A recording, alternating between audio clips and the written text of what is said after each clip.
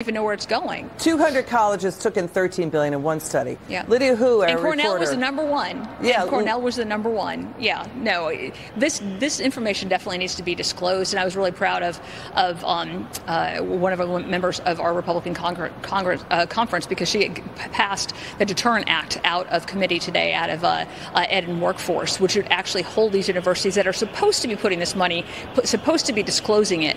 It puts them on notice of having to. There's closing loopholes, they're fining, and they're potentially cutting their Title IV funding if they don't disclose those dollars and where they're coming from. Really interesting. Congressman Van Duyne, thank you for joining us. Good to see you. Thank you, Liz.